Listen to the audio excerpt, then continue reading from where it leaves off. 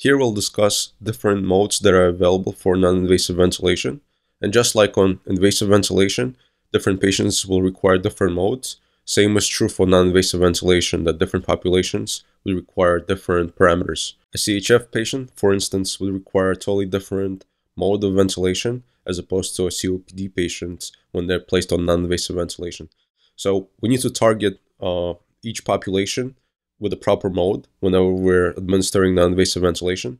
And another important aspect I want to address here, we have ventilators that are capable of not only providing non-invasive ventilation, they're able to provide invasive ventilation.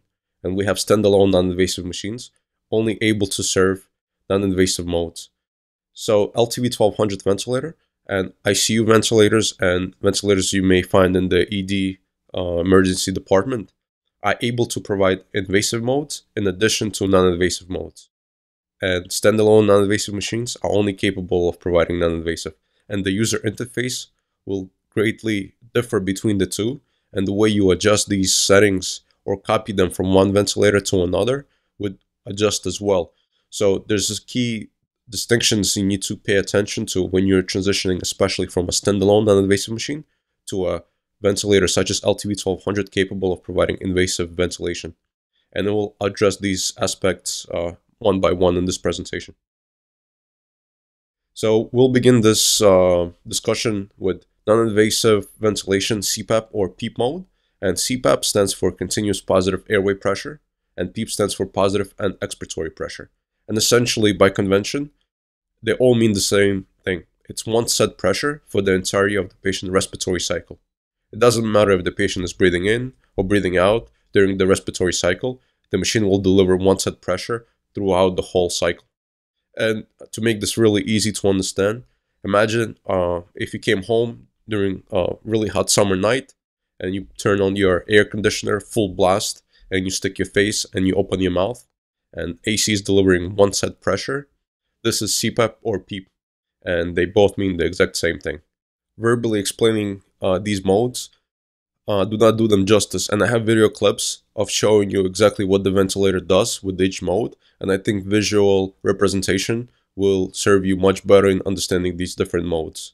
And one final thing regarding CPAP is technically it's not a true mode because it doesn't facilitate supporting a patient's ventilation, and certain textbooks such as ICU book by Paul Marino and the FCCS book by Society of Critical Care Medicine, they do not recognize CPAP as a true mode for non-invasive ventilation. But I wanted to put it here because non-invasive ventilation is, as we said, is an umbrella term, and it encompasses all non-invasive ventilation. Here we have a graphic representation of CPAP and PEEP, and this was from LTV 1200 manual. And I think it's really good in demonstrating what the mode actually does.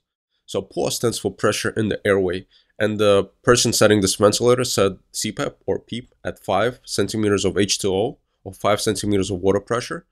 And all those dips in the waveform indicate patient spontaneous breath. So patient initiates a negative inspiratory force or NIF, and you see the dip in the waveform. So this CPAP or PEEP mode facilitates spontaneous breath, but during the entire respiratory cycle, it maintains the circuit pressure at 5 centimeters of water. And I think it's very important to see that on the graphic form. Here, I have an actual video representation of what CPAP and PEEP looks like on LTV 1200 ventilator. This is your lung, and this is the alveoli.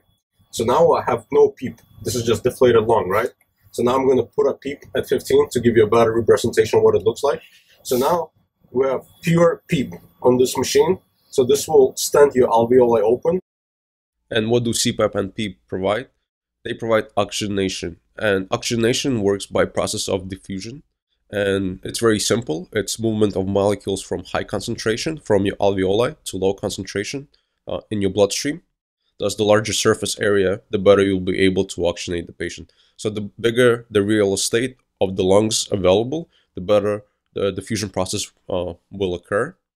CPAP and PEEP are expiratory maneuvers, and expiratory maneuvers maintain FRC. And FRC stands for functional residual capacity, and I'll have a graphic representation of all the capacities and lung volumes. CPAP does not augment patient's tidal volume in the sense that patient is able to take spontaneous breaths on his own effort. However, the ventilator will not assist those breaths in augmenting the tidal volume. Here I have a graphic representation of lung volumes and capacities. Even though it may look complicated, I assure you it's really not. And I'm going to start at the bottom, and I'm going to address the most pertinent ones to understanding CPAP and PEEP administration. So we have RV, which stands for residual volume. Residual volume is the volume of your lungs that you cannot get rid of on your own effort. So the only way you could get rid of residual volume, for example, if you had a tank go over your thorax and crush your lungs and collapse your alveoli, that's the only way you get rid of residual volume. Above it, we have ERV, which stands for expiratory reserve volume.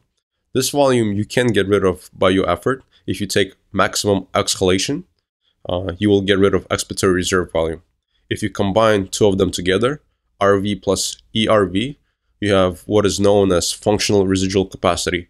And capacities indicate summation of lung volumes together. And functional residual capacity is very important to understand in application of CPAP and PEEP, because the bigger functional residual capacity that you have, the bigger the real estate of the lungs that you have. Thus, more FRC that you have, it will allow more oxygen to come and diffuse through the pores, because the surface area you're working with is much bigger and much more conducive to oxygen diffusion. The next mode that we have is BiPAP. And in BiPAP, we set two pressures, one for inhalation and one for exhalation. So whenever a patient initiates a negative inspiratory force, what that basically means is the patient is sucking air in, the ventilator senses that and will deliver pressure support ventilation during inspiration. And when the patient exhales, the ventilator will deliver PEEP or CPAP. So the way pressure support ventilation works is as soon as the patient triggers negative inspiratory force, the ventilator will elevate the circuit pressure to a predetermined set level that the clinician has set for pressure support. And this assists patient not only with augmenting their tidal volume, it assists with the work of breathing, and it assists with the patient getting rid of carbon dioxide that they had in their lungs. Here is a graphic representation of what BiPAP looks like on the waveform. So PAW stands for pressure in the airway, and the clinician has set it once more at 5 centimeters of water. So whenever the patient exhales, he will get that 5 of PEEP or CPAP.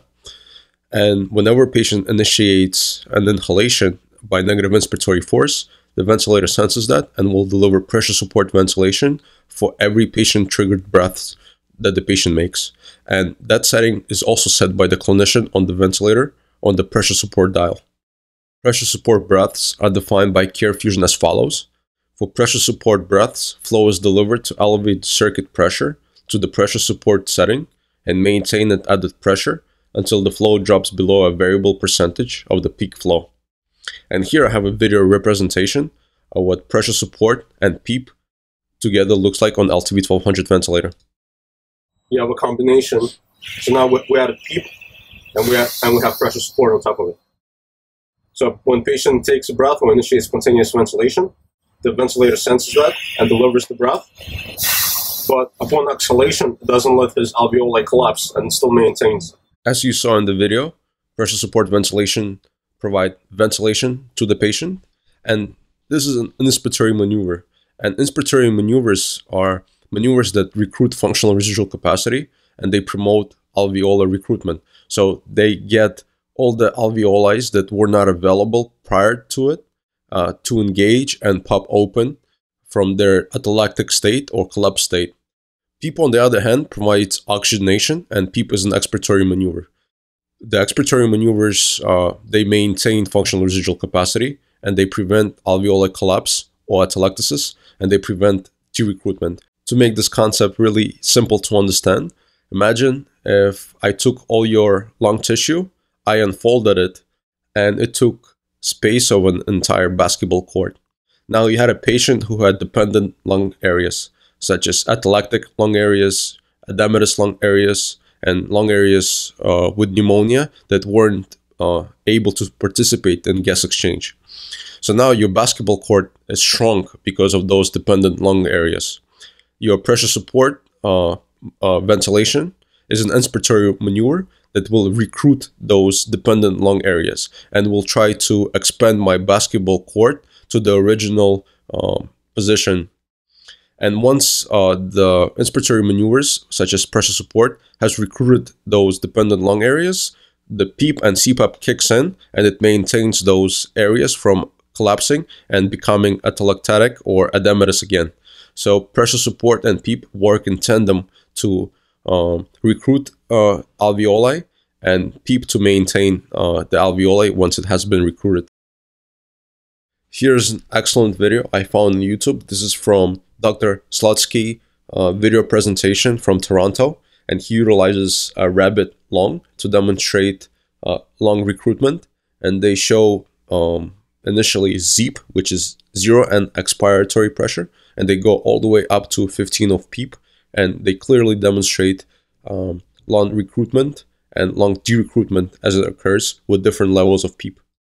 Okay, we're recording again. This is a different angle. Head-on shot, ZEEP.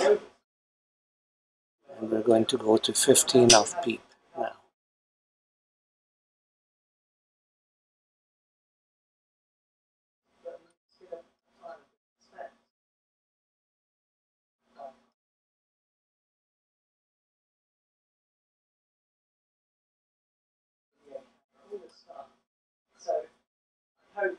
Okay, complete recruitment. And back to ZEEP.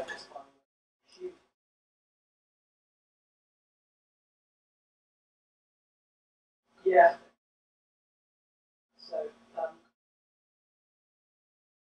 Yeah. As you can see, some of the portions are collapsed still, even at peak inspiration. Yeah. One other important issue as far as the terms are concerned, I want to address here. Whenever utilizing a ventilator or LTV 1200 and a standalone machine, the terms that they employ in the interface are slightly different, and you need to understand what they all mean. So to deliver non-invasive ventilation, a ventilator that has invasive modes as well as LTV 1200 will utilize the terms pressure support ventilation over PEEP. And to deliver non-invasive ventilation, the standalone machine, such as BiPAP Vision by Respironics, or any other machine for that matter, will use the term IPAP and EPAP. Pressure support on the ventilator, it delivers ventilatory assistance, and it's the same as IPAP on a standalone machine. IPAP stands for inspiratory positive airway pressure, and they both mean the exact same thing. Pressure support ventilation and IPAP both deliver ventilation towards the patient. PEEP and CPAP on the ventilator is like EPAP on a standalone machine. EPAP stands for expiratory positive airway pressure, and they both deliver oxygenation to the patient. So PEEP and CPAP is the exact same thing as EPAP on a standalone machine. And to sum all the things we discussed here is PEEP, CPAP, and EPAP all mean the exact same thing. This is set based on patient oxygenation needs. Usually, the clinician in the facility will start this therapy at 5 centimeters of water pressure and titrate based on patient presentation and how the patient is tolerating the settings. Pressure support ventilation is the same thing as IPAP. This setting is used for ventilation and again is initiated at 5 centimeters of water and adjusted on patient needs. Pressure support ventilation and PEEP are the terms for the ventilator. So if you have a hospital invasive capable ventilator or LTV 1200, usually BiPAP will be set using pressure support ventilation over PEEP. And if you have a standalone machine such as BiPAP Vision by Respironics, the terms for BiPAP will be inspiratory positive airway pressure over expiratory positive airway pressure. And they all encompass the same exact modes, and it's just different terminology has to be employed for different devices as the manufacturer entailed them to be. And here I have a video of showing you all the modes one by one that we discussed up to this point in this presentation.